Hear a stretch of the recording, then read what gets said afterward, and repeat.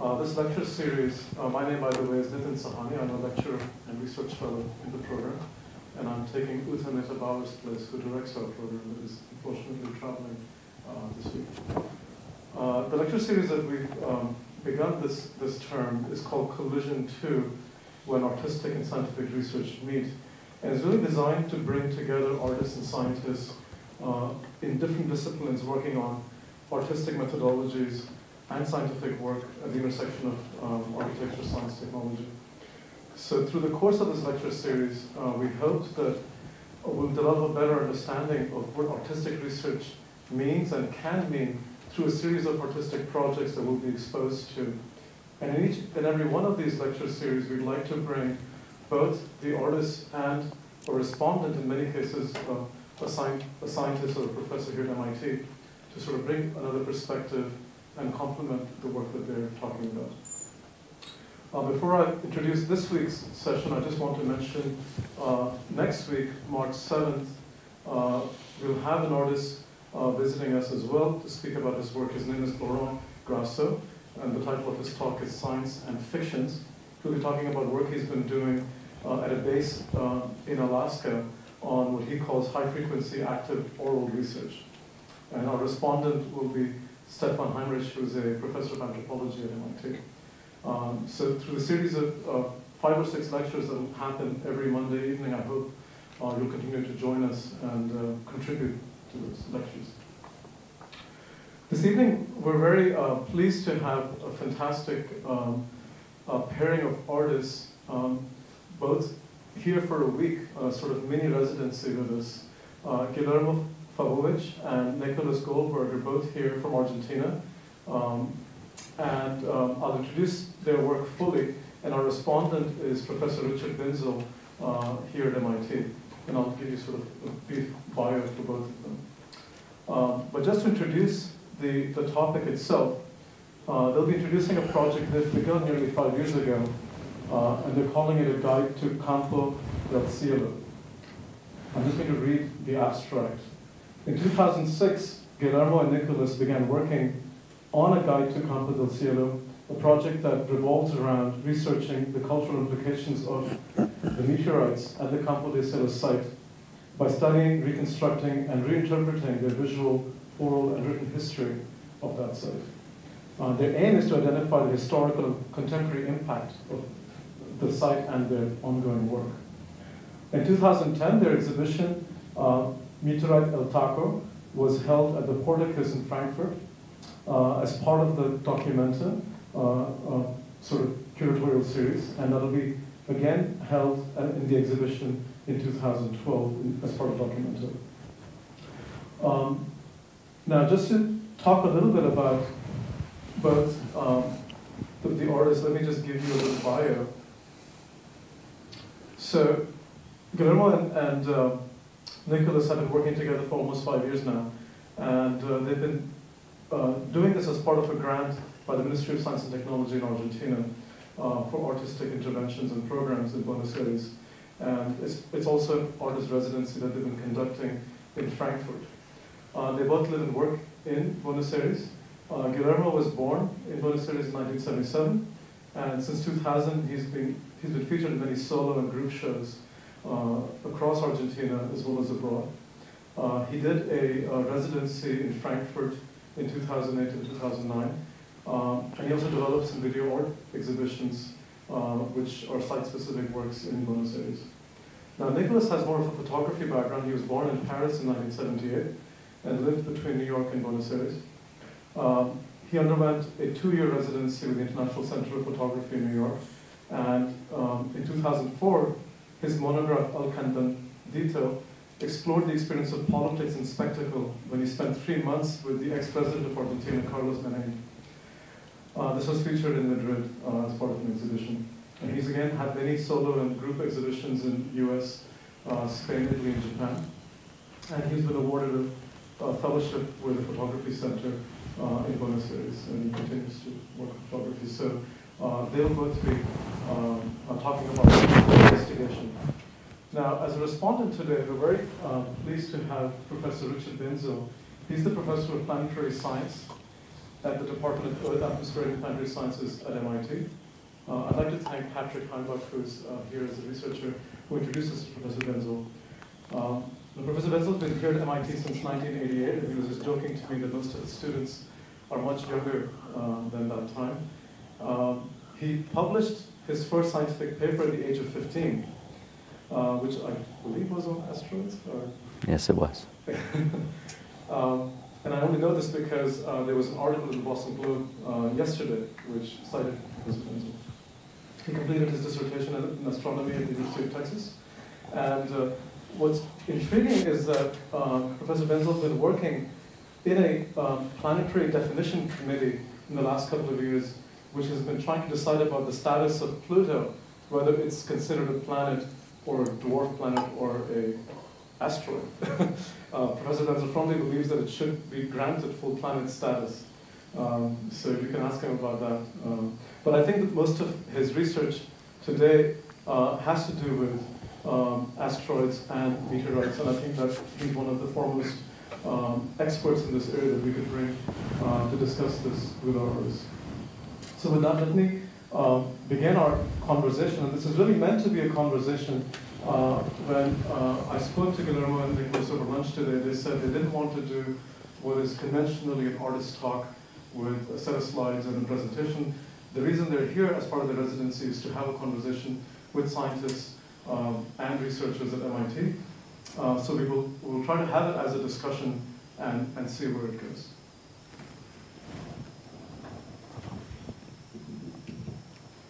So let me try and just start this off by quoting a brief from the curator of the last exhibition that was held in Frankfurt. The curator Carolyn Orgaglio and Daniel Birnbaum both spoke about the work. And one of the first questions that Carolyn asked was, what is in the world that is older than the world? And she was referring to their exhibit. They have a series of conversations about this issue. And then I think Carolyn very nicely sort of tries to bring out what Campo del Cielo means in this context. It's a meteorite field about 1,200 kilometers north of Buenos Aires in Argentina. And it's been known since the pre-Columbian inhabitants of the region, since the late 16th century. Although it was only in the late 1700s that scientists were convinced that these meteorites indeed fell from the sky rather than were terrestrial. So for Carolyn, it's this reunification of the meteorite that the artist Guillermo have attempted to do. And for her, it's a joyous celebration of this reunification that she found very intriguing as part of the exhibit. So let me turn to the artist and pose this question. Why study this meteorite? Why does it fascinate you so much as artists? Go ahead. Well, I think it's related with our interest in a way. The meteorites and cosmos get us together as a working team. But in a way, we feel that the meteorite itself is it's an excuse. In a way, it's a case study for us that gave us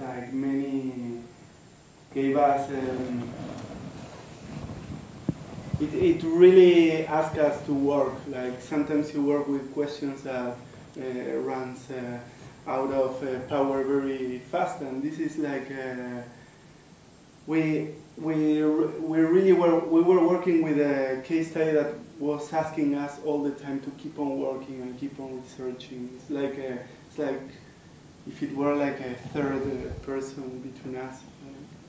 I don't know, if we were working with something that is just run out of power, we would move forward. But this always kept on. We began with very simple questions to work, and it keeps on asking us to keep on working and to keep on researching. That's why we work with Campo del Cielo until today. We have a lot to do yet, even if we did such a big movement like the one that you're looking here. There's a lot to be done yet. Yeah, and I would add to that also that in the beginning our interests were were sort of primitive. You know, we've been working for 5 years already. So our first approach to this story was sort of very basic. Like, there's this place in the north of Argentina where an asteroid fell 4,000 years ago, and nobody really knows too much about it in Argentina. Like, you would ask anyone, do you know, like, in the north of Argentina, like a 800-ton asteroid shattered in the atmosphere, and et cetera, et cetera. And people would say, like, where is it, or et cetera. So at the beginning, we were interested in it from a formal point of view, like, let's go out north and set out to look into this story. But as we began to research, we found out that it had so much history to it that, like he was saying, like, we started digging and digging, and this story was asking us to go deeper and deeper. And when, I guess, we're watching this is a completed stage of our project. Our project is about this meteorite fall, and there are many stories within this fall because it has a 4,000-year history. It's been recorded through oral history by the local tribes, and then Spaniards arrived there thirsty after metals, and they were taken there, and that's how the first accounts were written down in the late 1500s. And then science arrived. But when we began working on this story, Guillermo was saying that at the beginning, we were sort of wandering around with this very simple set of questions. And when we arrived to the Planetarium of Buenos Aires, we were doing this census. We were going over institutions that had Campo del Cielo Meteorites. And when we arrived to the planetarium to sort of see what was going on there, we saw this half that's sitting on the right. And we wondered, well, you know, where's the other half? That was like basically the question. And we walked into the planetarium and we met some of the people that worked there, and they were like, what are you talking about? What do you mean, another half? And we're like, listen, that looks like it's been cut in half. We don't know. When did it arrive here? We don't know. Do you have paperwork for it? No. So that set out like a very strong impulse for us. Like, we began to work to sort of say, okay, this is like an orphaned stone outside of this institution. We got to give back its identity. So I think this is what triggered at least this story within our project. And I think, I don't know if that answers your... And then how did you proceed? This is a 5-year journey you've been taking. Maybe you can tell us a little bit about where this journey has taken you. You've gone all over the world because of this rock. Yes. Yeah. Because, of course, Campo del Cielo has very much of an international status in some sense. Not only because the Spaniards were there in the 16th century, but because the first missions, very important scientific missions that were conducted there, were in the 60s, led by an American-Argentine commission, like joint expedition that was funded by the National Science Foundation, and you must know Bill Cassidy. Sure. And he was exploring Campo del Cielo because man hadn't arrived to the moon yet, so they were interested in doing these comparative studies of craters, and he sought Campo del Cielo as an opportunity. And he actually unearthed many large specimens. He was responsible of finding the second largest meteorite on Earth, which is 37 tons, and it's sitting out there in the open air. And he found El Taco. So we were, researching. We found papers, and that took us to, okay, like, we have to see Bill Cassidy, and that's how it all started, I guess, the international part, no? Yeah. Yeah, we kind of follow the story as it was coming to us. Like, first we had this question, where is the other half? And it wasn't that easy to answer it. Even when we were like emailing with the Smithsonian, they didn't really get our question. Like, they understood that we were interested on El Taco, and they had archives about El Taco, so they said, come over. But when we got there, and they began to, first they took us to a lab where they said, okay, this is El Taco. They opened a drawer, they took a little sample, this is El Taco. So then we're looking for the big thing. They said, okay, come over. And they took us to the exhibition hall, and there was a slice. And that was very shocking because we were looking for the other half. And in that moment, we learned that there were slices. And we said to the curator, the main curator, no, we're looking for the other half. And he didn't understand what we were talking about. And he said, no, you're looking for the bad. We don't have that. He said, yeah, you should have that. So he took us to his office and began to look into his papers. And after an hour, he found in the inventory, he found that they have it in a storage facility outside Washington. So he took us there the day after, and we got to photograph it and make some video. And at the end, we look at the channel and we said, it's easy. What we want to do is to get these two halves together. And that was 2007. So we told him, and he said, well, yeah, it makes sense, but we won't give this to you because Smithsonian never lends specimens to individuals. You need an institution, and an important institution, and you also need a very good reason for us to lend this piece in a date and not 10 years after. Why do it today if it was in storage for almost 50 years? So then our job became to try to as we invented this term that it's like, how do we say, institutional engineering, because we had to get together like a table with people that from different institutions that were like agreeing to do it. Like nobody really had to do it, so we really had to put together like a team of institutions to do this. And well, it took us 3 years, and until we didn't see the two boxes with the meteorites, we were not that sure that it was going to happen. So yeah, I guess. Well, and in the other side, we had like a lot of questions like, okay, why is this here? Why? We had like a lot of questions. When it was cutted, like maybe it was more historical questions, but it seems to be important to get like the thing together, to reconstruct. Because when we were like selling something, when we went to the Ministry of Technology and Science in Argentina, we had like to pitch the whole thing, and we really need to know what we were talking about. And I don't know, well, like we really like to speak, to tell the truth when we speak. So we had to go over all the information and to make interviews with people, why this half is here in the planetarium, when it arrives, when it was before, and try to get the letters and all the paperwork.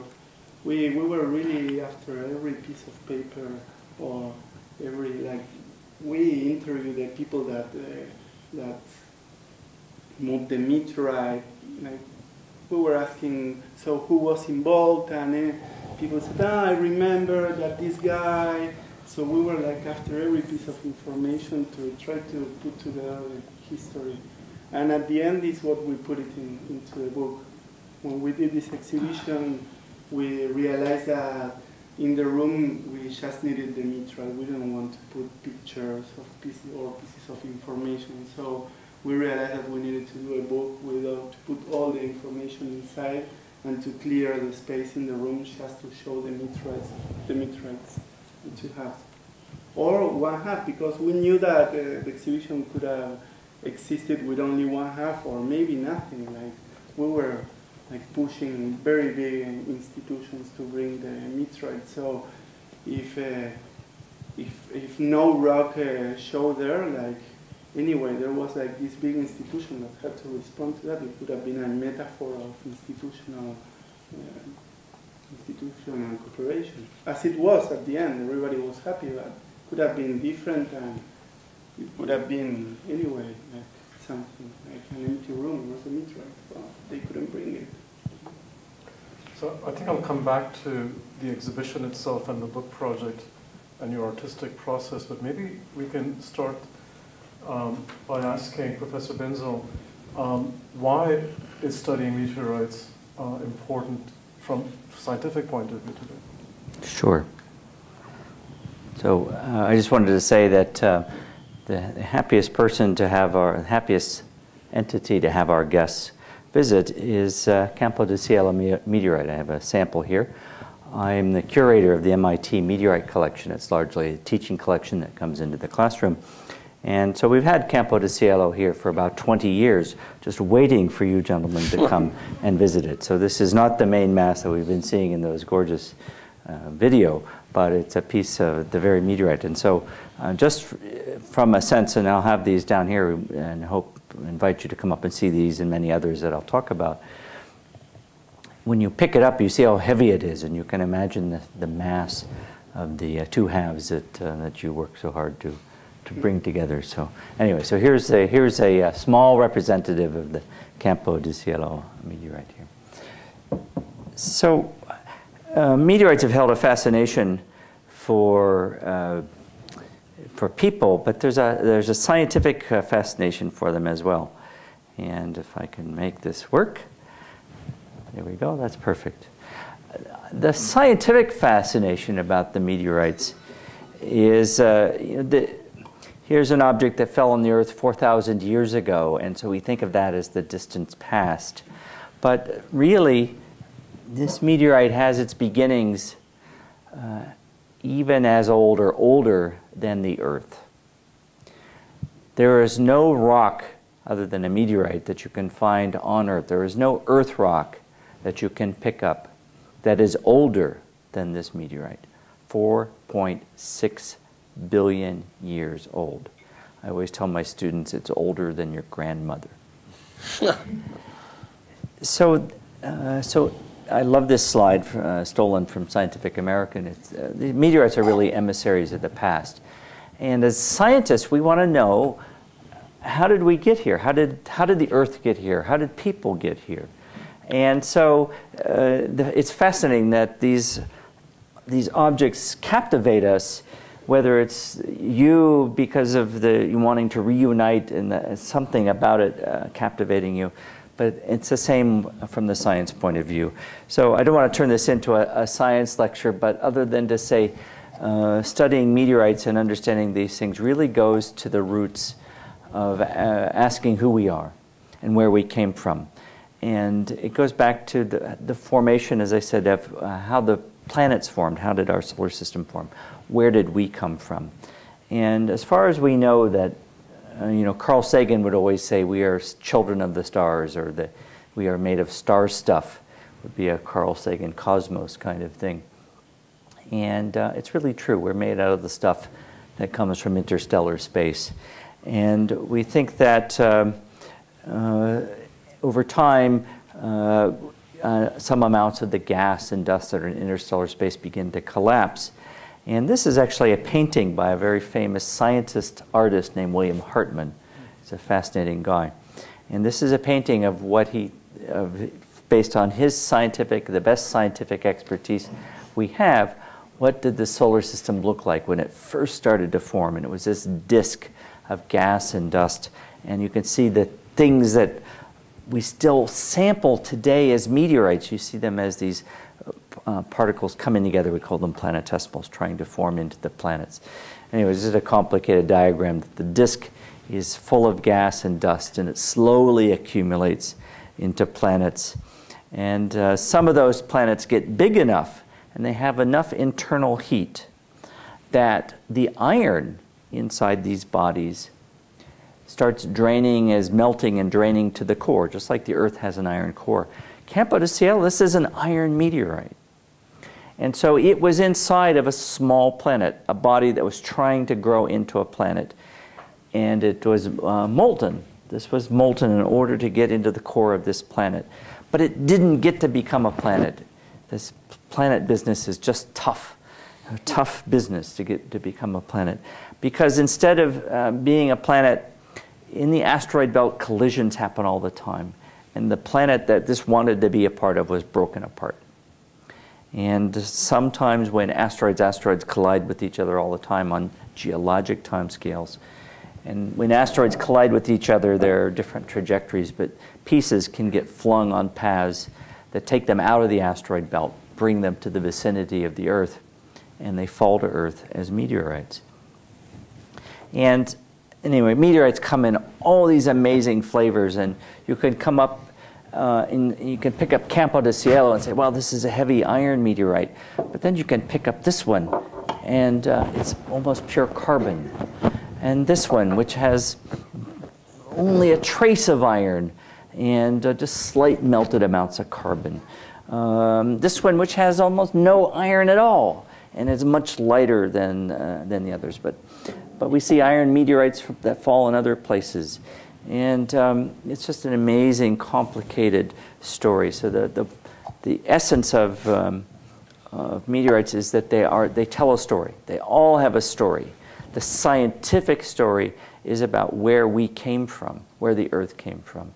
And the artistic story is about trying to understand the long history, the history and the beauty of these. Yeah, the relation with humans. It's all about the humans, and whether it's the human mind or the human spirit that we're trying to decode. They captivate us in and both also, ways. Once they hit the ground, they have now their terrestrial history. So exactly. Campo del Cielo, as we were saying in the beginning, has such a vast history of people that have come across it for so long, with their different sets of tools, like Spaniards not even knowing they were coming from the sky, or scientists discovering that they were coming from the sky, or even, I think El Taco is a great example of what can happen just out of scientific curiosity, to pull it out of its sight and have the interest to look into it because they wanted to. El Taco was, if I'm not mistaken, it was the first time they had sectioned such a large meteorite in half. It was like a technical accomplishment for the time. Actually, Smithsonian could not perform it, and it had to be cut at Max Planck in Germany. So after leaving Argentina, El Taco went to Smithsonian. They tried to see if they could do it. They couldn't, and Max Planck offered to step in and say, we'll do it. And they did it, and it was the first time they could cut in half such a large specimen, which is also a very sort of simple metaphor to curiosity, like crack open and want to see what's inside. And after that, the fact that it was divided in two countries, one sitting in a museum support center within like the vast collection of Smithsonian and forgotten, and then the one that returned to Argentina sitting outside the planetarium with sort of no history because no one really knew anything about it, but it was still visited, years after years after years. So putting them back together, and each half was a little bit telling their story. Like if they were able to speak, one was rusty because it was on the outside, and the other one, which now it's being turned around, but it's really like it's the way that it was when they cut it in half and polished. So when we had these two halves sitting in the room, like Guillermo was mentioning before, we were driven at the beginning to maybe like put all the archival work on the wall, but then we decided, no, we have to pull everything out because the halves themselves, they can sort of speak in some sense if you can see them. And I also want to add something that was very nice about working with with a scientist. When we were in touch with the curator of the Smithsonian, at the beginning he was very interested, and it was the first time he actually saw that half, and he was very open to our proposal to putting them back together. We were very lucky that he was in Germany when the opening occurred, and there was a meteoritics meeting or something, and he came to Frankfurt, and he was there for the pre-opening of the show, and it was just a bunch of us and family. And somebody, a friend of ours, approached him and asked him, which one do you like the best? Which half? Yeah, which half? Do you like your half or the Argentine half? And he actually said, I like both a lot because I can see what this would look like in space, referring to the US one, and I could see what this looks when it hits the Earth, because they generally rust because they're in the open air. So that was very nice. How did Frankfurt become the site of reunification? Well, it was the crossroad of many things. In a sense, it's 40 kilometers from Mainz where it was carried, so it made sense in that way. And then institutionally, we chose that place and that moment because it was the book fair, and Argentina was a honor guest of the book fair.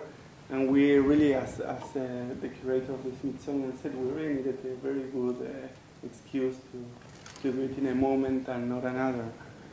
So, and also 2010 is the 200th year of the bicentennial of Argentina.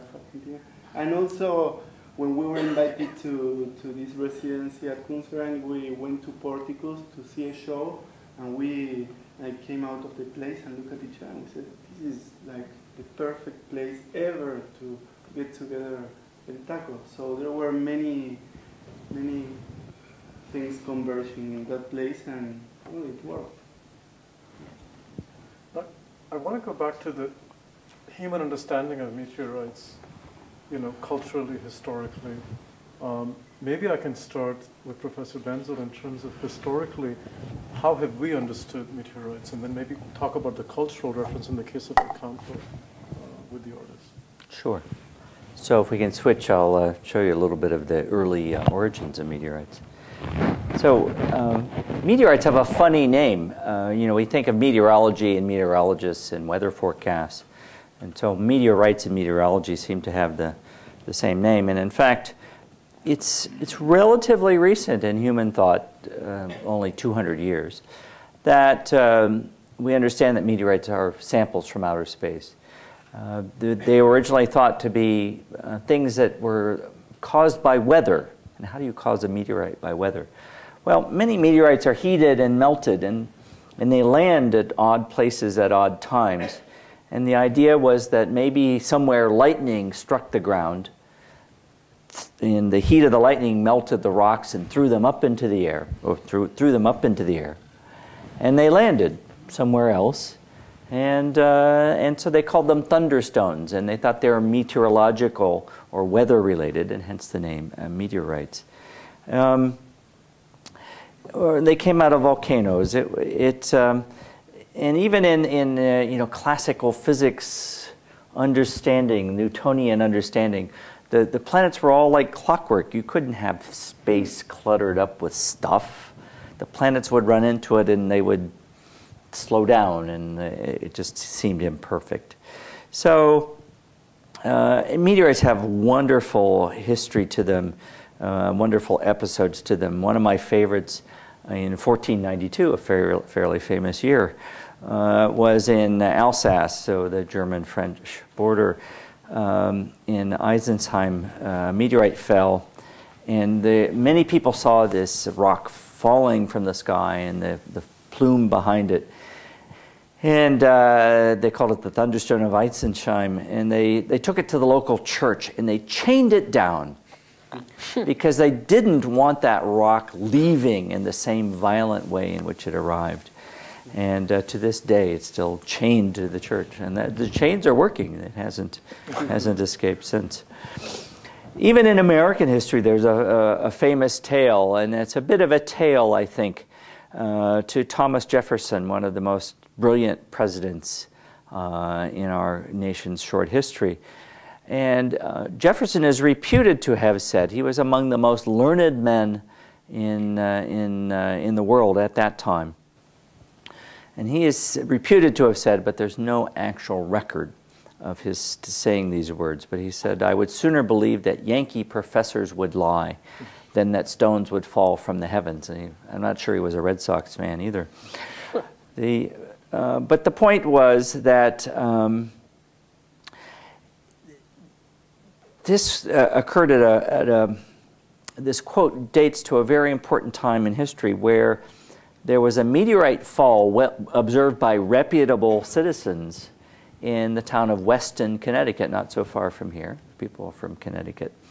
And it coincided with a time, that meteorite fall in Weston, Connecticut, coincided with a fall that was well observed in England at a place called Walled Cottage in 1795 and L'Aigle in France in 1803. It was just a time when there were, as I said, reputable people reliably seeing these events of stones falling from the sky that had no other correlation. And these stones that were picked up in various parts of the world seemed to have similar chemistries. And the idea began to gel, to crystallize, that these were actually samples from outer space. And an interesting, totally independent event happened in the early 19th century. And that's this guy down here at the bottom, if he barely shows up there in the lights, a guy named Giuseppe Piazzi, a Sicilian monk, who was at the telescope on January 1st, 1801. And he discovered an object in between the orbits of Mars and Jupiter called, where no planet was known to exist, but people had thought maybe there should be one there. And it was the first asteroid, and it was named Ceres. And we now know there are thousands and thousands of asteroids, or leftover debris, or I like to call them the leftover building blocks of the solar system. It's a place where a planet never quite came together. And most of these meteorites, we think, are coming to us today from the asteroid belt, these leftover pieces. And just as an interesting intersection between science and human history is I visited up in that upper corner, I visited the site of Piazzi's telescope in 2001. At 8, and he made the discovery on January 1st, 2001 at 8 o'clock p.m. And so at 8 o'clock p.m. I joined with the observatory director and his wife, and 200 years to the moment of Piazzi's discovery, we raised a glass of Sicilian wine to the discovery. And so anyway, the point is that there's been this evolution of human thought and understanding for where meteorites come from, and that tie to their scientific value. And it's amazing how you have different intersections from different directions that seem to just crystallize at particular moments in history. So in the case of El Campo, in your research, you also look at the historical and cultural sort of trace of this into what it means, going back to the pre-Columbian times, to the colonial time when they were starting to excavate and make sense of it. Maybe you can tell us a bit about that journey that you documented so well in your book. Well, actually, in the book, there's like a little bit of a preface to this text, which is called Notes for a History of El Taco, and so this text that we commissioned to a sociologist historian, we brought all our research about El Taco, and of course, there needed to be some sort of brief introduction within that text of what and where and what Campo del Cielo is about. So that's where I think he touches base with the pre-Columbian, and it's a little bit of an introduction. But El Taco is really about the 60s in some sense. Like we were mentioning before, we have like these this constellation of stories that we're working on, and the book is called like Volume 1 because we're interested in working on the histories of other specimens that represent these different eras. And actually, what we're presenting here in the lobby, which should be up anytime soon, is sort of a view or a preview of one other history story that we're working on, which is about the Mesón de Fierro. It's big iron table, and this is a piece that was about 3 meters by 1 by it was very large, like calculated to be 15 to 18 tons, which was already visited by the tribes, and the tribes took the Spaniards out there. And it was visited during 200 years. And in the late 1700s, in 1783, there was a very big mission of about 200 men that set out there. This is in the middle of the desert, so there's like no water. It was a very, like a crazy mission that set out there to see what was going on with the Mesón de Fierro. And they started digging because they didn't know at that time. That was very close, right? Because it's the end of the 1700s, and meteorites were understood to be meteorites in the early 1800s. So that was right at the edge. And this guy, he set out there and he dug and he dug, and he was wondering where this was coming from, and he described everything in an account that he submitted to the Royal Society, right? Mm-hmm. And then it was published in Philosophical Transactions, and we've been after this story. And this story is dealing with this question that you're asking about, like maybe the pre-Columbian times, and which is bringing also many other interesting things to work with related to archive. I mean, this is also related to archive, but like we've set out this quest now to try to see if we can come up with a strategy to try and find it, because it's believed to be out there. I mean, something that large that was lost in the late 1700s, it would have been impossible for it to be destroyed, I guess, with the tools we have. If El Taco was not like cut in half in 1962, one would imagine that an 18-ton meteorite could have been like sliced down. So we're interested now in looking into that story too. So maybe we can get into this issue of how your next stage of research. But coming back to the current exhibit that you had in Frankfurt, how that was put together and how that was sort of curated.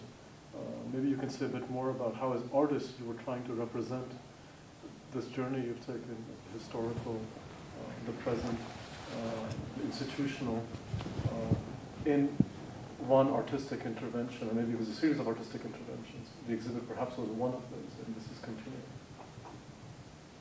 Because again, I'm trying to get at the issue of what we're talking about in this lecture series of artistic research practice. And through your project, we're taking a lens on a peculiar kind of artistic research practice. And maybe we can kind of think through what that means for you. No? I think the idea of artistic research actually arrived to us as at a really later stage. Like when we began working, we weren't really looking at each other saying we're doing artistic research. We were just doing what we like to do. And I guess that also the collaborative aspect brought a lot to that, to maybe arriving to the idea of artistic research. It was actually someone that mentioned that, or maybe for this invitation. Yeah, or a little bit before, but it was we weren't like speculating or interested, like we weren't looking into artistic research as a practice. It was, I guess. We didn't even know that it existed. Yeah, exactly. Doing it. Yeah. And researching in the meteorites, but we didn't have much idea that this existed, because in Argentina there's no reference for what we do. And that's why it was so hard to make the art understand that we were actually doing art. Like everybody knew we were artists and we were doing this, but it wasn't, they didn't really know how to deal with what we were doing. And when we got to Germany, it was clear that we were like doing something that maybe it was interesting in different aspects, but that existed before. There was like plenty of references, or enough references to point what we were doing as art, and well, now it seems that it's called artist research, or at least in a sort of emerging. Yeah. It's like, also yeah, like you were saying before. Yeah, exactly. We were actually toying around with this idea. Yeah, we do institutional engineering. Like, yeah. That's the name we put to it, because we found ourselves like like we said at the beginning, like this history was like speaking back to us. It was asking for stuff, like meeting the half. It was asking for giving my identity back, and I guess that's what triggered everything to move in that direction. And then the book appeared as a result of, you know, understanding that it really made no sense to put all these historical photos next to a reunion of the meteorite, that the power of this metaphor had to work by itself. Like actually at Portikus you would walk in and there would be absolutely no text like whatsoever that was informing you, you know, before entering the room, to the left or to the right, like this is El Taco.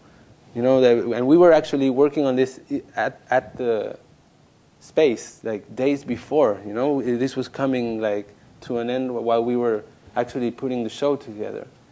And then, you know, the book came as also like a vehicle. Like we ended up producing the show where we had two strong pillars like that were also working with the same gesture of reunion. Like in some sense, bringing back the Stones together was the reunion of the Stones and its history of meeting again in Germany, in the country where it was cut. And then the book was putting together, compiling and working with all this historical imagery and our own photographs and letters and putting together the history.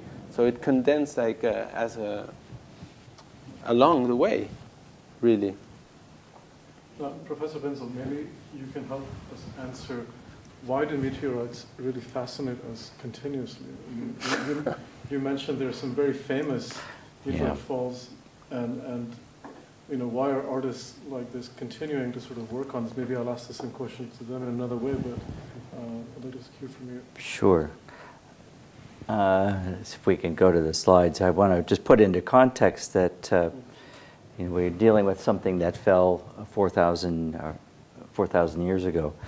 But meteorites come all the time, and there's a little bit of the past, the present, and the future. And more or less in the present, things hit the Earth all the time. There's an arrival of thousands of kilograms per day of dust and things that are always striking the Earth.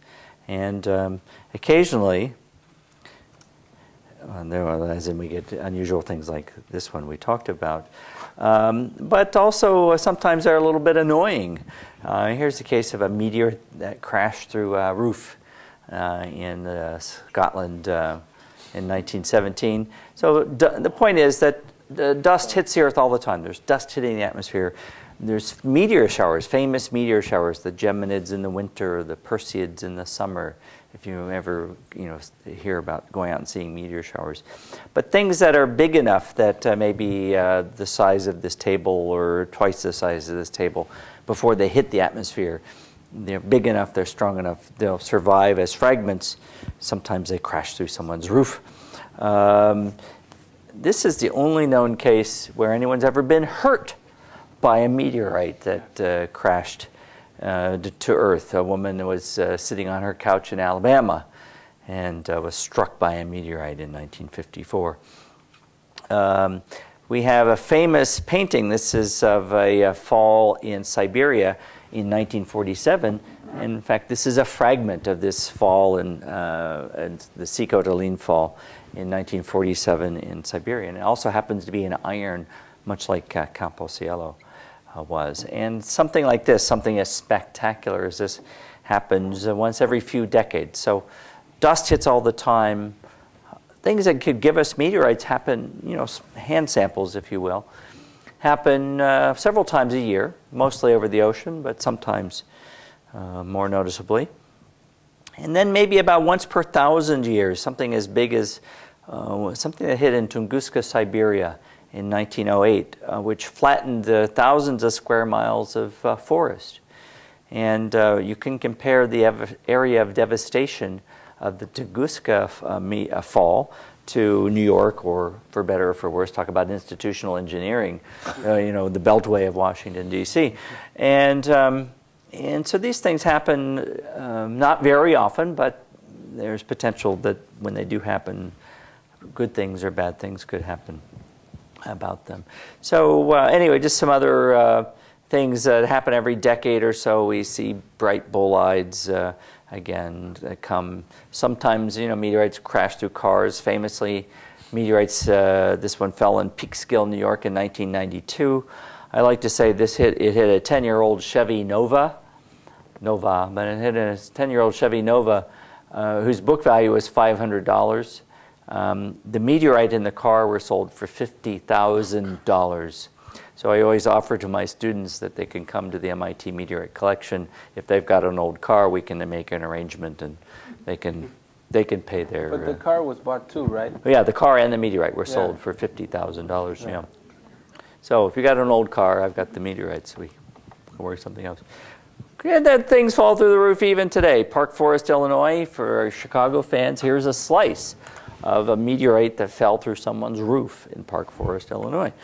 Yeah, so meteorites just show up all the time, and here's another. Roofs. You know, why do they always hit roofs? Well, roofs have a lot of cross-section. A lot of the Earth's surface or civilized world is covered by roofs. Otherwise, they land in a field, in a farm field, and you don't necessarily find them.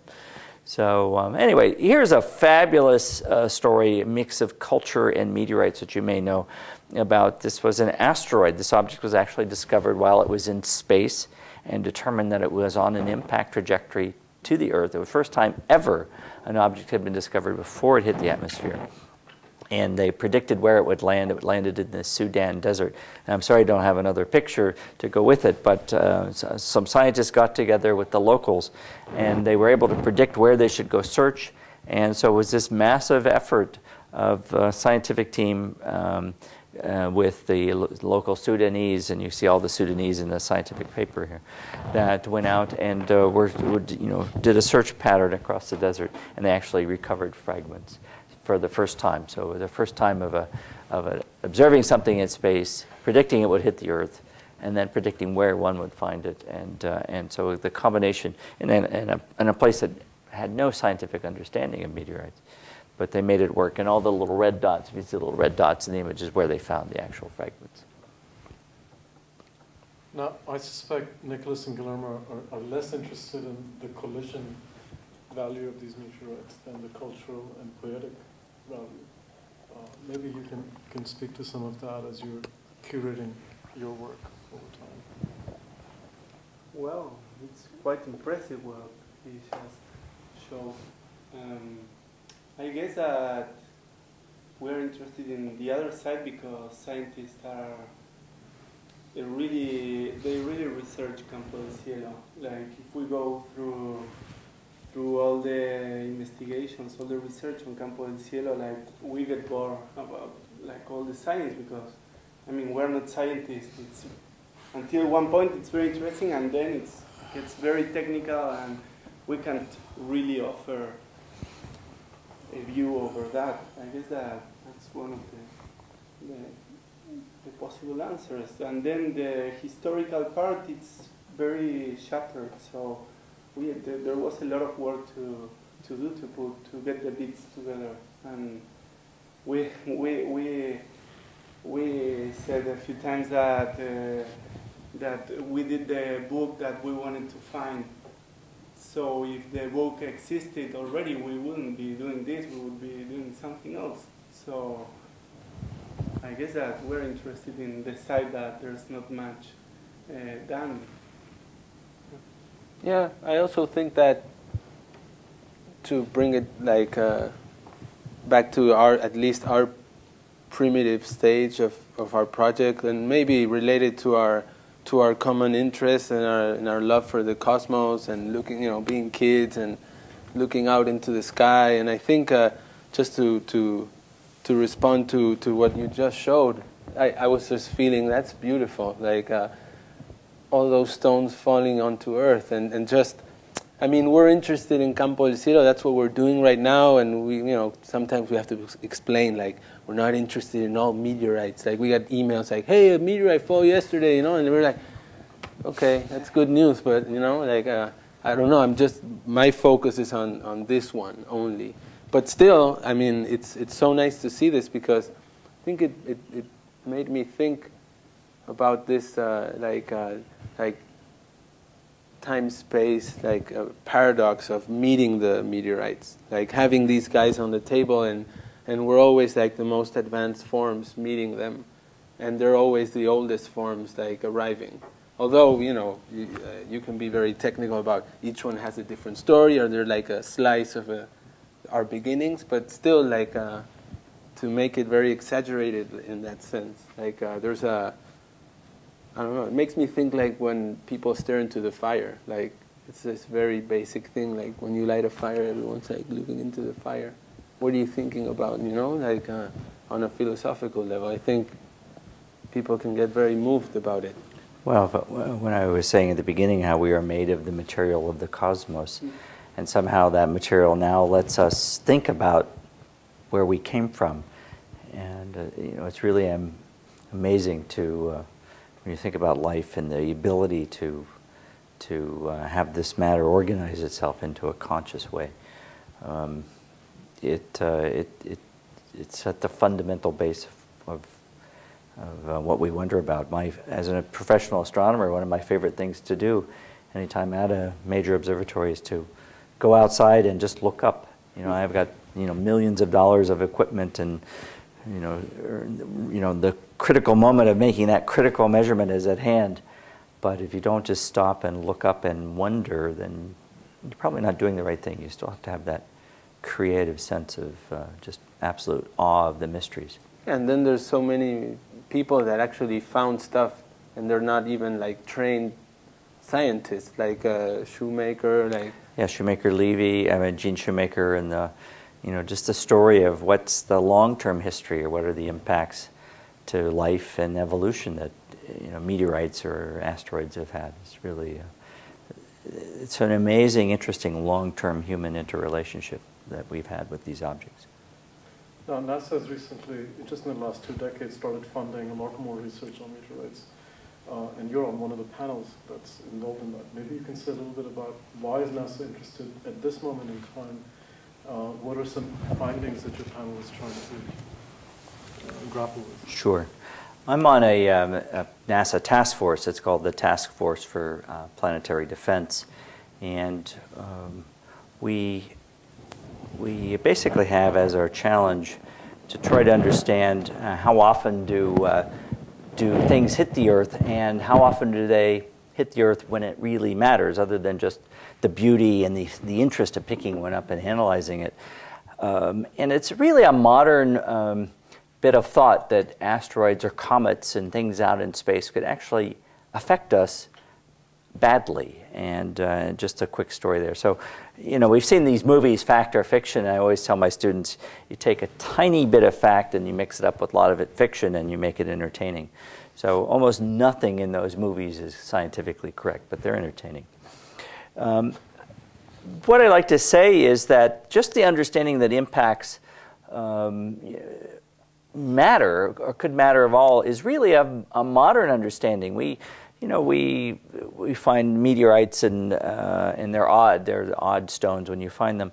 But we haven't really thought about impacts affecting life on Earth until the space age. And this is the planet Venus, actually. It's a cloud-covered planet. But when we were able to resolve the surface of Venus with radar, we found craters on the surface of Venus. Of course, we know craters on the moon since the time of Galileo, 400 years ago. Almost exactly 400 years ago was in 1610. So 400 years ago was Galileo first looking at the moon, seeing craters on the moon. We see craters on Mars. And so as we began to explore the solar system, we saw craters as a result of impacts, things hitting, large things hitting other bodies, that we began to think, wow, maybe these things really matter. But we're not used to craters on Earth because we don't see them, or we don't see them very easily. That's because we have a lot of water, a lot of erosion, we have a lot of plate tectonics. We have the Earth's surface is really very young, so, and the moon's surface and Mars' surface are very old. So if they're craters from long ago, they stay around. But we've been working on this as geologists for the past 20 years. In fact, this was Gene Shoemaker, whose name came up, was a geologist interested in studying craters. And so there are now about 100 craters, 100 locations on the Earth. And there are mineralogic and geologic reasons why we know these are actual impact craters and not just round holes in the ground.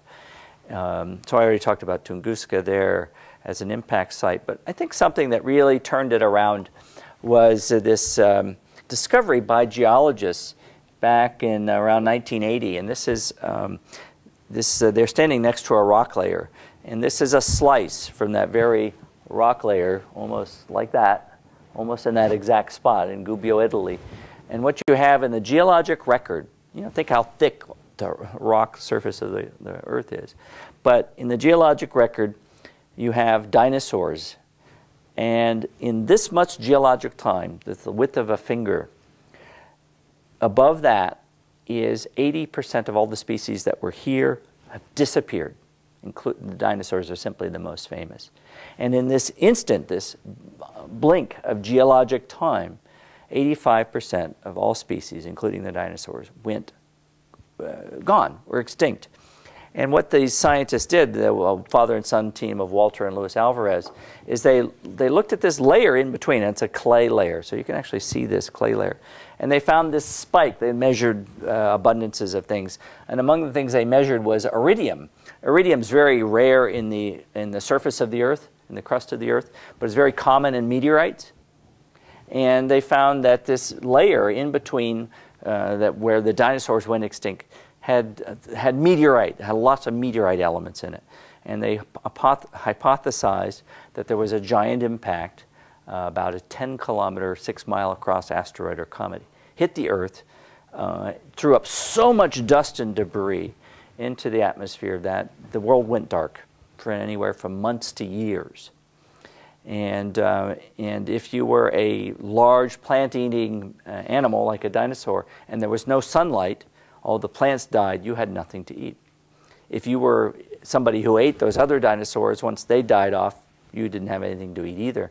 But if you were a small, furry, four-legged creature that could live off whatever you could find, including dead dinosaur meat, you could survive, and that was mammals.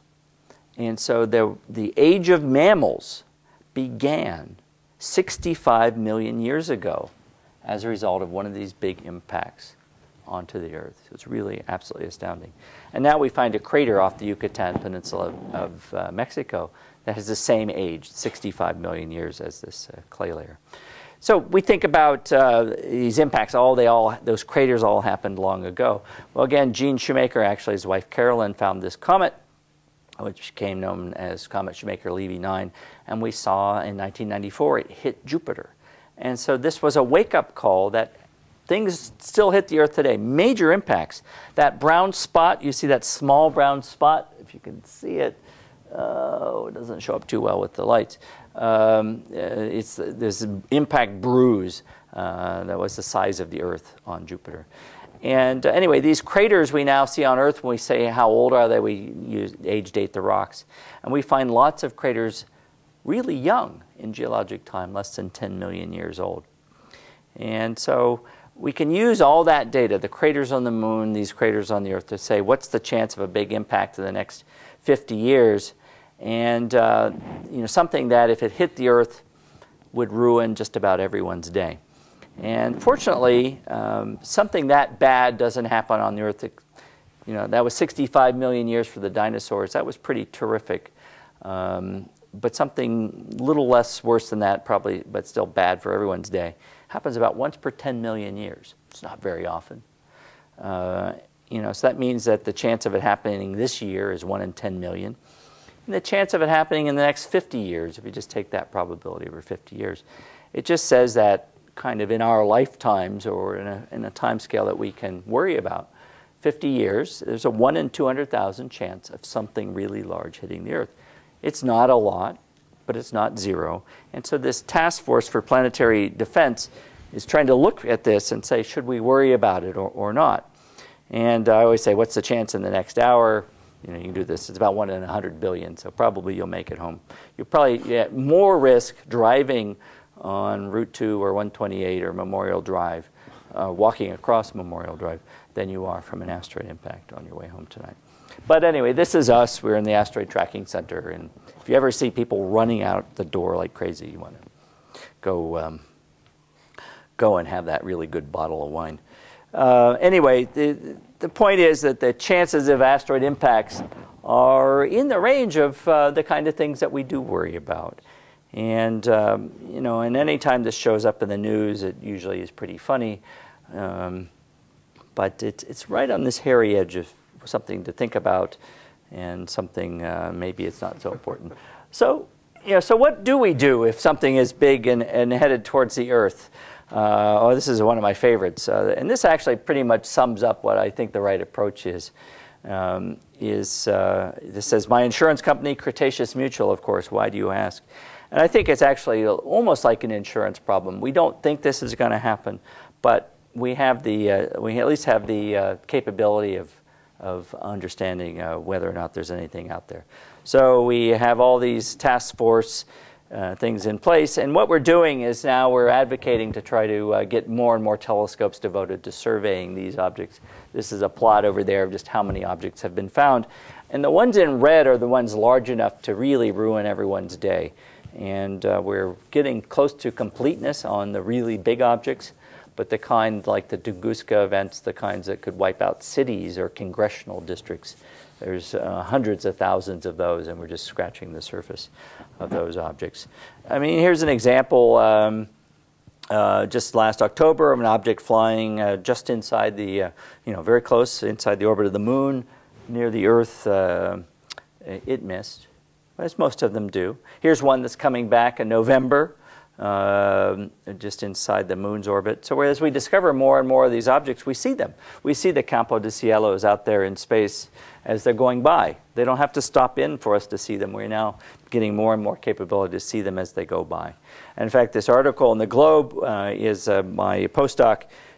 We actually sit in our lab here at MIT and look at these objects with the telescope. Telescope's in Hawaii, and we sit and control the telescope from here, though this time of year we think we really have to go recalibrate everything in Hawaii. So we have a very famous asteroid, or a very famous case. It's an asteroid named Apophis that we've discovered is going to come back very close to the Earth on April 13th, 2029. It's a Friday. And if it were to hit the Earth, it would take out something the size of Cleveland. I'm not sure anyone would notice, but just as a sense of scale. And so what do we do? So this is among the things this task force is starting to think about. If we really had to do something about it, what would we do? Do we try to blow it up or try to nudge it? And we think probably just pushing on them is the better thing to do. But we really don't know what we're dealing with. So that's kind of what we're doing here at MIT, just to bring it into the campus, where we operate that telescope in Hawaii sitting here on campus. And we make these measurements of the color. We take these color spectral fingerprints, try to link them to different kinds of meteorites. So we actually, even though these objects are passing the Earth in space, we try to say, this meteorite, in fact, this asteroid Apophis, we think is very much like this kind of meteorite, something called an LL chondrite. And if we know about this meteorite, then we have all these physical things that we know what that asteroid's probably made out of in case we have to do something. So it's this link. They're coming by, they're passing by, we're glad they're not stopping to visit, but if they were, we're trying to be as smart as possible about what they are and what to do with them. So they're going to land a ship also on an asteroid, right? So we've had spacecraft missions to asteroids. I'm on a proposal team, one in Europe and one in the United States, to go and land on one of these, pick up samples. There's talk of sending humans to asteroids, just as a way of challenge on the way to Mars. Ultimately, the goal is to get to Mars. And there are many of these asteroids in near space, or actually you could practically stop at them for free on the way, or as you want to practice how to get to Mars. Well, that's maybe what we're doing. And I always like to say, anytime I give talks about asteroids and say, oh my gosh, we're all going to die, I think really it's going to end up that the asteroids are our friends, that some of these contain water, and maybe we'll be able to use them and mine them in the future. So we always hear about the asteroids always show up in the movies and they're bad. They're always disasters. But I think ultimately they're going to be quite useful resources for us. So just coming back to our terrestrial asteroid that you've been investigating for 5 years now, Maybe you can map out for us where your research is going. You're here for a week. You're visiting scientists at MIT and you're trying to develop a collaboration. Maybe you can tell us what you're trying to do in the next phase. Well, as Nico said, when we began researching Campo del Cielo, we began to follow different stories. And one of these is the one of El Mesón de Fierro, the Mesón de Fierro, that it's a big iron that was lying in the middle of this nowhere that is Campo del Cielo, and it was seen by the people that was living there. The meteorite fell 4,000 years ago, the Campo del Cielo, and there was people living there since 7,000 years ago. And these people brought the Spaniards to see the Mesón de Fierro, that was the biggest chunk of iron around. And as we tend to believe that it was really it was a reference point in this big desert. There was this desert is it's the biggest mineral is sand. So there's sand and big chunks of iron. So one can imagine that these people use it as a reference point, like go to the iron and turn to the left. So this meteorite was lost by the last mission that went there. That it's usually referred as one of the first scientific missions in Latin America. They thought that it came from the earth, that it was like the tip of an iron mill or something like that, because they still think by that time that there was silver involved. So they dig a hole next to the meteorite, trying to look for the roots. And as they didn't find the roots, we usually say that they dig like an artificial crater. They push the meteorite inside the crater, and then the legend says that the original inhabitants just covered it, and it's missing since then. These people that went to see the meteorite, they just took the latitude and they didn't make a good covering of the coordinates. So since then, 1783, there was constant missions to try to find the meteorite.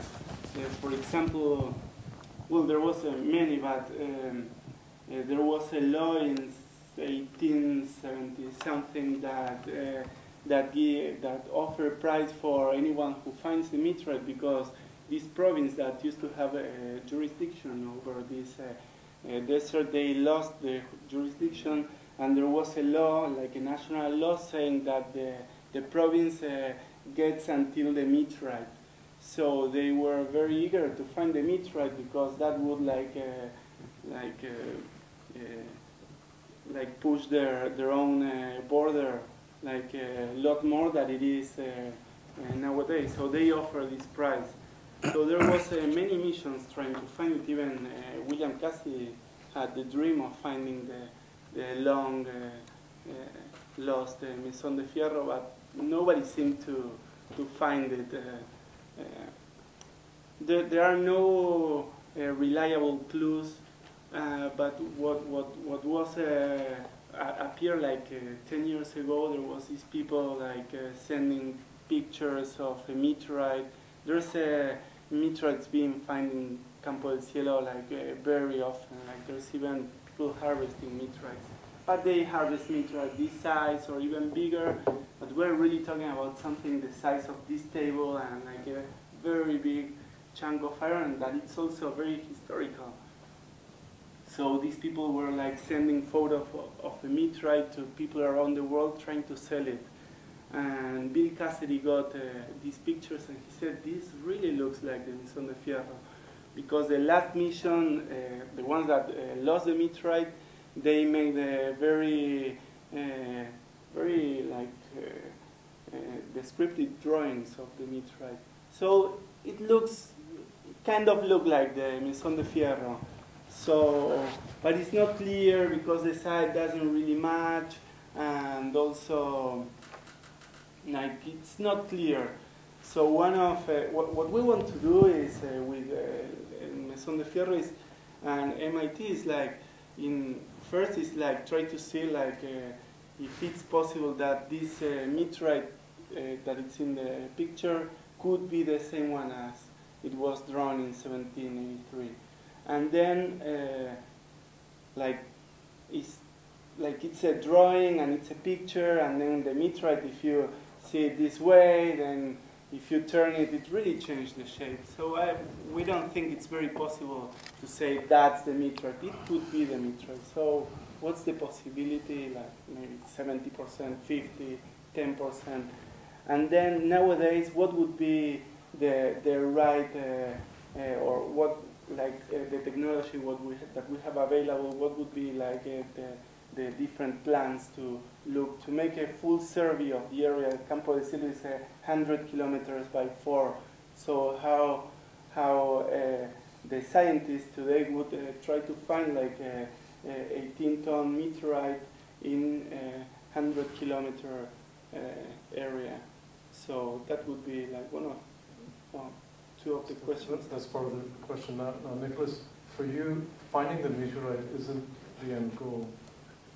Really, there's an artistic process that you're going through, and for you, just going through that process is just as important as finding it. Maybe you can say something about it. Yeah, I mean, I think you just said it. I mean, we're very interested in the path that we can create and what this means, like what type of canvas or fabric this could be to look for it for us, for our project.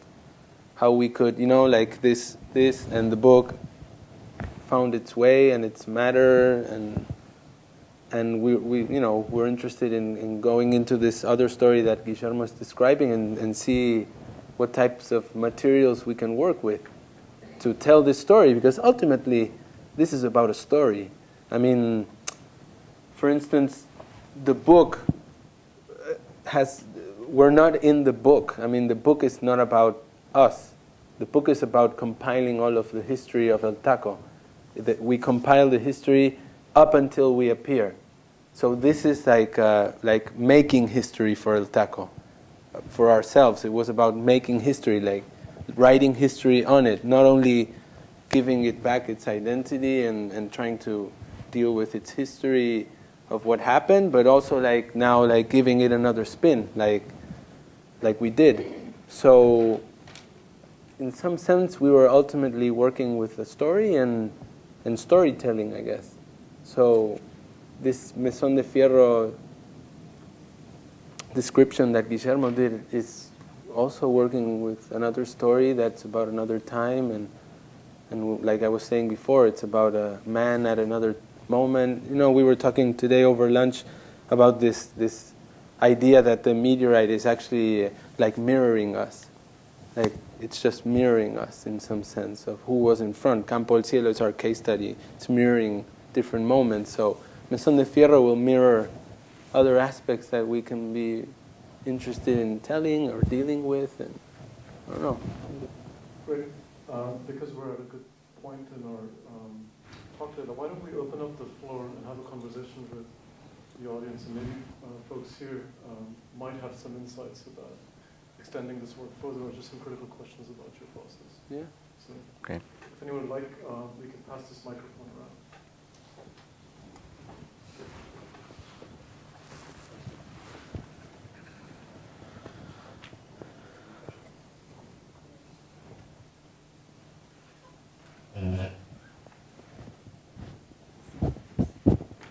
This is for Professor Binzel. I'm interested, I know the artist, and I'm interested in what you think about what they did, and the research that they brought together in this book, and what you feel it contributes as a scientist. I think it's an amazing story, and it's what strikes me is it's a rock, but somehow it captivates you, and what is it? So to me, it's the essence of what is it how it captured you, how it captured your imagination, and so maybe that's a question. Was it because you knew it was from space, Was that the motivation, or you knew, or it was just the feeling of incompleteness? I mean, I have all these meteorites in the collection, and they tend to be slices because it doesn't cost as much that way. And you know, so what was it, or you know, can you describe what it was that led you on this quest? Anyway, I mean, I find the quest fascinating. And just to get to the heart of what was it? I know what captivates me about the rocks, and it's their stories. They're telling me about something 4.5 billion years ago that I have no other way of knowing. And they're time capsules. Like if you dig up a time capsule from a century ago, you're fascinated to see what clues about how they lived or what there was. So I know why I love them. So anyway. What captivated you the most? Yeah. The other part of the question was, what do you think actually contributes? Their work might contribute to the scientific. Well, I think it's the context. I think, to me, it's the context, like Tim McCoy, the Smithsonian curator, said. When he finally saw the two halves together, he had an entirely new context of what this body was and where it came from. And I'm a big picture context kind of guy, so you know, so to me, there's beauty in the context of having them back together.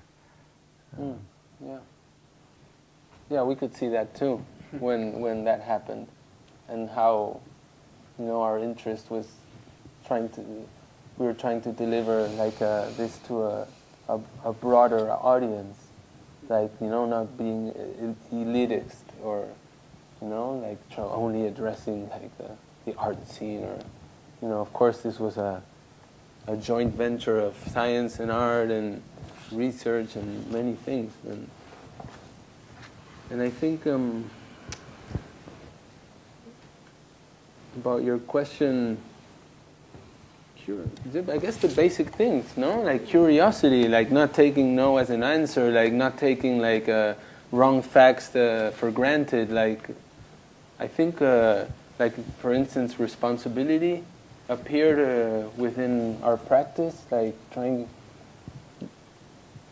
to set the record straight in some sense also. I would go back to this idea that the meteorite itself, they are a very strong source for keeping us working and researching, and like maybe what got us to the meteorites was like, I don't know, like at that time I was interested in moving heavy things to an art space. And like meteorite itself, like the fact that they are older than Earth, like that's really like, it's like it's a wake-up call for anybody, like not only for art. What we love about our show in Frankfurt is that it really brought a lot of people that never went to that space before. They were willing to see the two halves of the meteorite. It wasn't about art that they got there. So, like, I think it's a very strong source, the meteorite itself. Question here. I'm wondering. You're on. I'm wondering, before you even had the idea for the project, and then during the research leading up to the exhibit, and then since the exhibit, you spend any time watching meteors?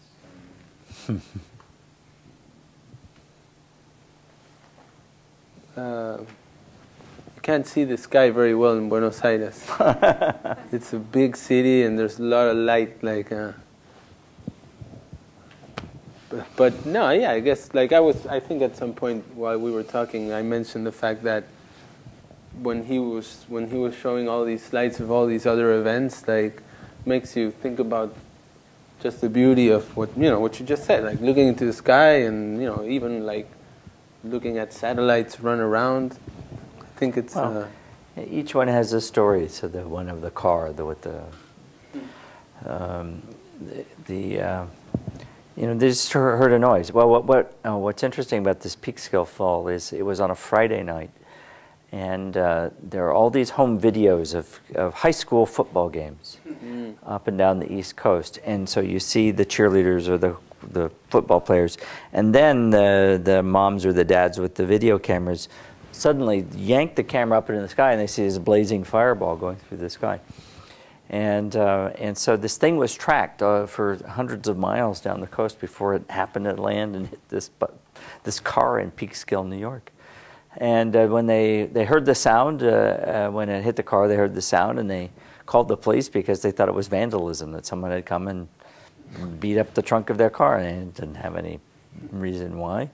And they even found the rock that the vandals used sitting there underneath the trunk of the car. And it wasn't until there was the combination of the reports that people had seen something coming into the atmosphere and this thing hitting the car that they put it all together. And anyway, each one is a story, and it's a scientific story and a human story. So. Any more questions in the back? Besides this project, which other project you do before? Is any project you could describe before? This is the first project we've done together. This is our first collaboration. We know each other for as long as the project, actually. So we began working together, basically upon looking into this history of Campo del Cielo. But we've had both different things going on. Can you say a little bit about your previous projects, and maybe that might relate the audience to? I have a background in photography, and I've been working on different documentary-driven projects, I would say. And also installations, video. No, that's I don't know. Yeah, well, I did my first show in 2000. I worked with photography a lot, but I was working more in installation of those photos in space, or working with the space and then deciding what to put, what pictures to put, like constellations of pictures to set up spaces with images.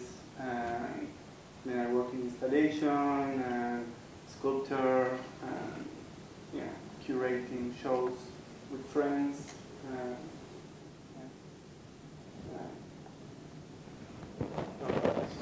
Is intrigued because also he curates and does a number of artistic projects in public spaces, and I wonder if part of the question is also looking at the way you thought about this exhibit versus your prior exhibits, and how that might have influenced. Yeah, I guess it's about the space. Yeah. Yeah, like the space as the place where things happen.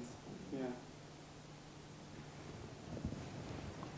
I get intrigued by your comments when you sort of how to put these pieces in this room to decide that they just live, that they just stand on their own, you don't need any more information. And for me, we can attribute give a lot of meaning because of our knowledge, our information, so where these come about. So about 400 years ago, people looked at these and thought had very different reflections on what they mean. With science, we have much more context that we attribute, and that's what fascinates us. We project things into them, and so in some ways I would like to challenge your views that they just stand on their own, because there's a lot of context that we know. As meteorites, people have these informations, and if we didn't know that they were meteorites, people would say, well, this is a stone, it could be some pieces of rock. So just using these as sort of projection surfaces for our imagination of ultimately our cosmos is a very powerful context for this. Yeah, sure. The process of imagining how this would finally end up as a show was it took many months. While we were actually working and dealing with the loans and getting all these institutions on board, etc. We were all the time meditating about what it would be to show this. The history of these halves is so important and vital. And like we were saying before, you know, at the beginning we were imagining all this research sort of in the room. But then we started to believe and feel that we were maybe standing or layering too much on top of the halves themselves, that people that would walk in would be maybe too filtered already, or would already be forced to feel or look or experience this encounter through our lens, in some sense, if you can say it that way. And as we started to talk about this, like we started taking out stuff, like no, that shouldn't, etc., etc. But then, because of, like Guillermo was saying, we thought about it for the space. This space has this deck, this viewing deck. So what we did was we used this deck, this viewing platform, as a location to find this history. So you would walk into the room, the institution had a banner outside, it said Meteorit El Taco. So, you know, meteorite, maybe you can wonder if it is a meteorite or not, but at least someone's telling you it's a meteorite. And then if you would go upstairs to the viewing deck, you would have this takeaway piece that we produced where we put this story on it, actually like what you're looking at. And then the book was available. So in some sense we split this sort of thing about how do we deal with the history and how do we deal with the encounter of this history. And also, you know, we also feel like it was bringing people to experience a little bit like we did. Like, what is this? What, you know, where is this half? Where is this? All these questions that we had. So, you know, maybe someone could walk in and just enjoy the fact of encountering a meteorite in the sense of, this is the oldest thing like I'll ever see, and it comes from so far away I can't even imagine, and here I am, and just have a very intimate moment in a white room with the stone. And then if you were just a little bit more curious, I guess like we were, like, what is this about? It was available. So I don't know if this answers your question, but I'm curious why. You answered before why you chose to bring it to Frankfurt, but why not reunify it back at the original site in Argentina? North, in Campo del Cielo. If you were to do that, what would that mean for the local population, who you wouldn't necessarily exhibit in the white walls of a gallery, but maybe in a much more, in a very different way? Is that something you've considered, or why not? Well, it's a matter of possibilities. Like, it's very expensive to do a show like this one, and I don't think that nobody would pay for that. And these rocks come from a very, very poor province. So, beginning by that, like, there's a lot of political.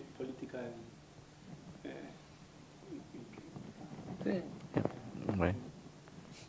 So, like, for instance, if you bring a meteorite to Campo del Cielo, that would be very difficult to take it back. So I'm sure that the Smithsonian would think like twice or 3 times if lending this meteorite to Argentina, and especially to Campo del Cielo. Yeah, we had to work around also our limitations. You know, like this curator was very specific. We'll not give it to you, and you have to find a very good reason and a very good moment for this to happen. And also, I don't really think it's about the object. You know, like we're exhibiting something that's not even ours. One half is owned by the US and the other half is owned by Argentina. But the history can be owned by everyone. So, in some sense, you know, like whatever the domino effect of this was actually very positive for Argentina, for this history, for this community. Like, you know, we're very much in relation with this community and this region. Like, we've been there like 7 times. Our first actions that we did there were related with heritage. We're very interested in the aspect of heritage, like who owns what. Even the history of El Taco is very complex. This was a meteorite, was taken from Argentina as a loan. Then it was cut in another country. Then it ended split up. So there's questions of heritage in there. And the book is dealing with this too. And you know, we're not like saying or pointing fingers, but bringing up its history, I think, was a responsibility. Maybe one or two final questions?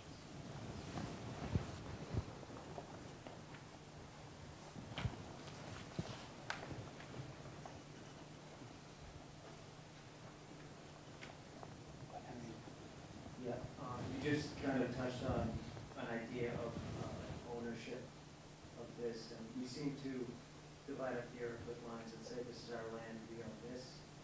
We don't claim to own things like the air, which moves from one place to another. However, this thing just fell, and now the U.S. is claiming ownership of half of it, and Argentina the other half, but it seems like the whole earth claim ownership of this because it doesn't really come from any one place on earth. Does that type of issue come up? Yeah, it comes up all the time. By most laws, if it's on your land, if it lands on your house, lands on your car, lands on your property, however you want to define property, it's yours. Just like mineral rights that are below your property are yours. And so it becomes quite an international issue of how, if a meteorite lands in Argentina, how does it get to the United States? You know, who has the right to sell it? And now most countries now have national, you know, if a meteorite falls in your country, you may not be able to sell it. It may be a national treasure and not a personal treasure.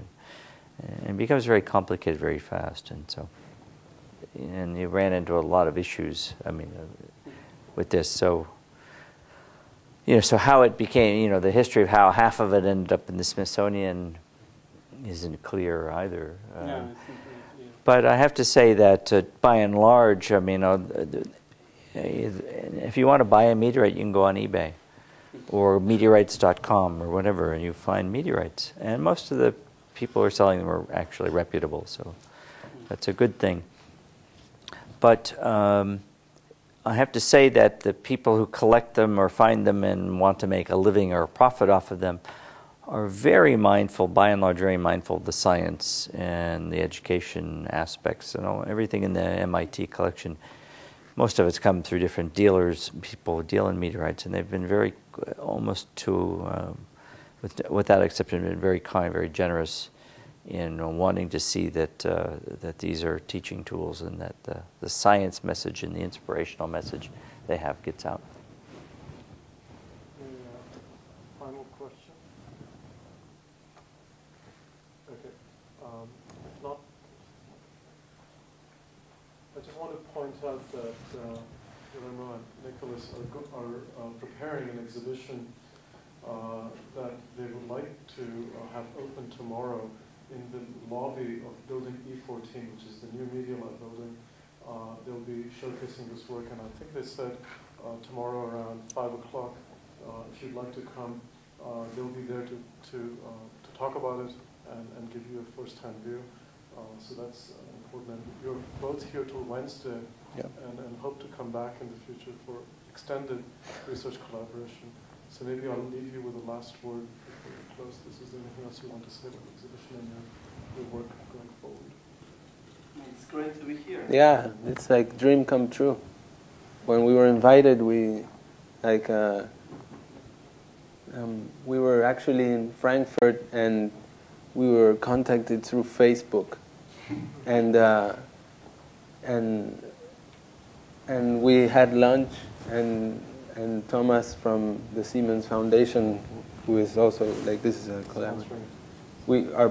Our book had just been like printed. It wasn't even bounded. Like the stones hadn't even arrived to the space, and we had this lunch, and then he said, "Would love to invite you to MIT." And it was just insane. I mean, I couldn't believe what I was hearing. Neither could him. So I mean, we're so happy. Yeah. My mom cried. Well, we're really glad to have you, and also thank you, Professor Binzel, for giving us this really Thank you. Thank you so much. View of history and current ongoing impacts of your planet. I'd like to just remind you, the next couple of lectures will happen always on Monday evenings. We have a whole lecture series. You can find them outside or sign up for announcements. And I'd like to also thank the Siemens Foundation for making this exhibit possible, and to dOCUMENTA for extending an invitation to have these artists come here. So thank you all for being part of this evening. Bravo.